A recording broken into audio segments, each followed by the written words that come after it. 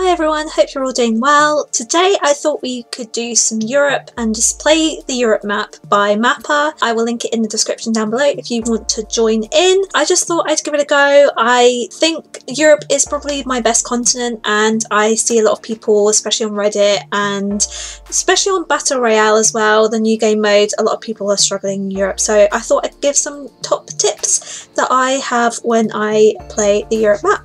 Okay, so the game mode I'm going to do is no moving, so let's go. Okay, so first thought is France, automatically, just based off of the general architecture.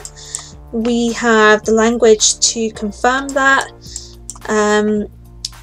This kind of architecture just generally reminds me, it's kind of British, but not, if you get what I mean. These poles are also very common in France, and we have the EU number plates on the back, so we know white plates as well, so we know it's not the UK. So I'm going to go for France. I'm going to go northern France, probably around here to hedge. Okay, it was actually near Nancy, or closer to the German border, but still we got the country right. Okay, so next we have quite a nice camera. We have language here. It looks kind of German to me, so we could very well be in Austria or even Switzerland. It definitely does look German to me, but we know it's not Switzerland based on the car or the camera on the car. So in Switzerland the camera will be a lot further down. The camera itself is actually a really nice quality, so I think I'm going to go for Germany. No, not Germany, Austria. Probably near the Alps. We'll go somewhere down here. Okay, so it wasn't actually in the Alps. It was right in Austria, but still we got the country right. Okay, next we have some short dashed lines. We can just look at the general architecture. It reminds me very much of Scandinavia. We have this blue sign, which seems to me very Swedish. We also have the A with the two dots on top. Very Swedish language, so that's what I'm going to go for. Okay, so it was actually further north in Sweden, but we still got the country right. Okay, next we have some yellow road signs. Quite a Mediterranean feel to the country. I'm automatically thinking Greece. I can't quite read that, but I'm still thinking Greece with this one.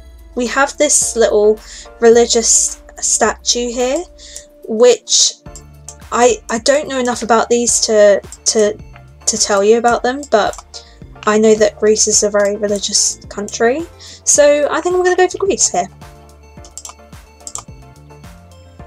Okay, so it's actually right near the Turkish border, which I wasn't expecting, but still we got the country right. Okay, lastly on this round we have an urban location, we have yellow back plates and also yellow front plates. We'll just kind of look around and see what we find. We have a flag on top of here, I don't recognise it. So in terms of which country I think this is, I know that the Netherlands also has yellow on the front and yellow on the back, but I do believe we are in Luxembourg, just due to the fact that there is, I think, quite a lot of French around, and obviously Dutch don't speak French, so I'm going to go for Luxembourg here. This very well could be Luxembourg City. I mean, Luxembourg City is pretty small, so we'll just go here. I'm just going to try and see if I can 5k it.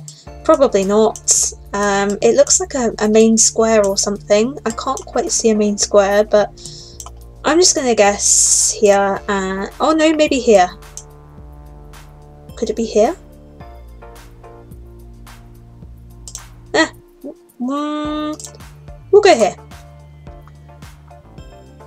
Okay, not quite the 5k, very close, but we got 4998, and that completes our country streak of 5. Hopefully that gave you a few tips and helpful information to guessing in Europe. If you'd like to see more of these, please do let me know in the comments down below. But if you enjoyed it, please consider leaving a like and subscribing to the channel, and hopefully I will see you all in the next one. Have a great day guys, bye!